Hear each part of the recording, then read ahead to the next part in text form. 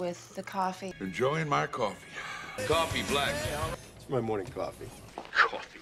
Have a cup of coffee with me? What? Matt, can I get that coffee to go?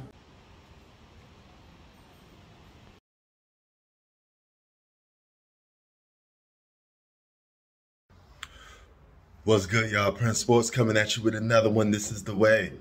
Steph Curry, LeBron James, they got opportunities tonight to close their opponents out. Drink the coffee, it'll make you feel better. Why don't you make And meet each other in the second round of the playoffs. A big history between those two. And they got something in common. Something just happens to match up. They're both chasing a fifth championship for their legacy. And which is big for both of their legacy. All right. If Steph wins it, he's the man of this generation. He'd be a solidified top 10 player of all time. And he gets to have the privilege of people saying, or the divisive crowd to say, hey, Steph Curry's better than LeBron James. He would have all the credit for that because you would have to beat LeBron James to win your fifth championship again.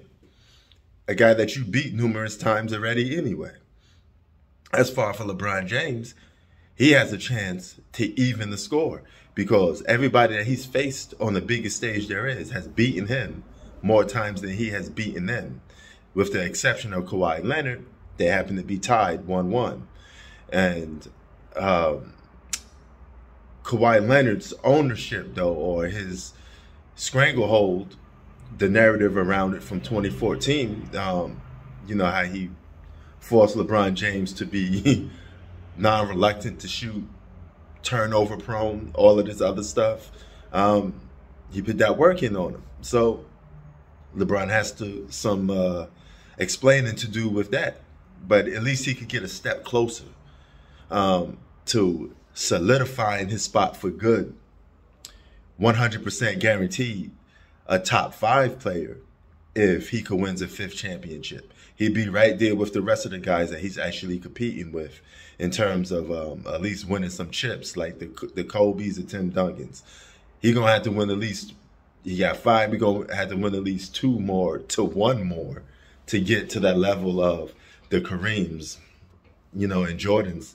But even though I think, even if he gets 6, it's still going to be hard for him to surpass, you know, certain guys because it's how he's winning. You know, it's in fashion of how he's winning. But he could change that history right now.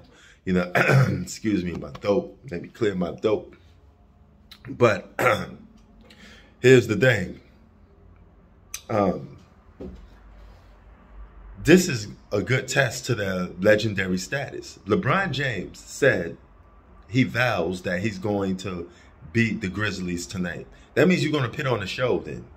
Because you said losing is not an option, basically. Right?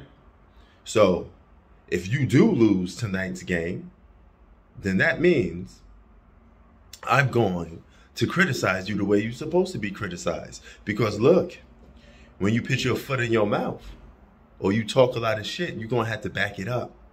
All right? Because everything you say is going to have a consequence behind it. There's actions behind everything you say. And there's actions suspected behind everything you say.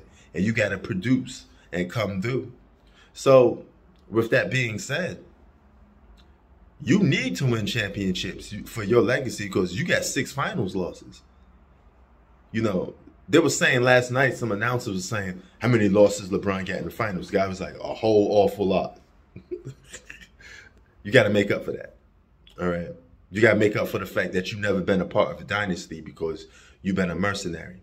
All right. All the greats before you have all similar things in common on their resume. Dynasties, won more than they lost. You got to get into that atmosphere. And the only way for you to get in that atmosphere is actually to get 7 because that'll put you over 6 finals losses. You know, so that's a hell of a feat to do. And 6 is 50-50 for you. You don't get no passes for the other 6 losses. You know, it is what it is.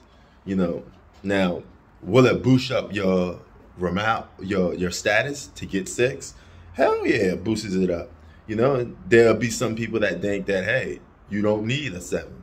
But if you want to match everybody else and you want to get that edge over a lot of people, have something that nobody else have. Get 7 championships in modern NBA history. Right? That makes sense. I mean, it is what it is. You're going to have to do something indifferent to pitch yourself on top. Mike did it. Kareem did it. You know? And all these guys was just topping each other's success. Pause. You know? Know what I'm saying? But it is what it is, man. You got a lot of work to do. You know? We're past the point of individual accolades at this point. Now for these 2 guys, because they're the face, they're defining this whole generation, they have to win. Simple as that.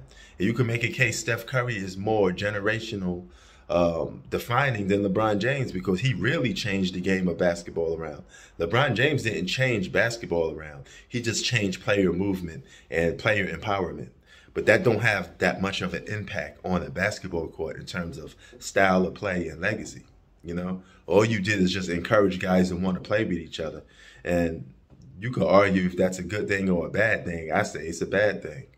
You know, I don't know why I want to be playing with, you know, somebody that I should be able to beat to prove that I'm better or I'm the best player of my generation. That just makes all the sense in the world to me. But we're going to see what's up. We're going to see what's up tonight, all right?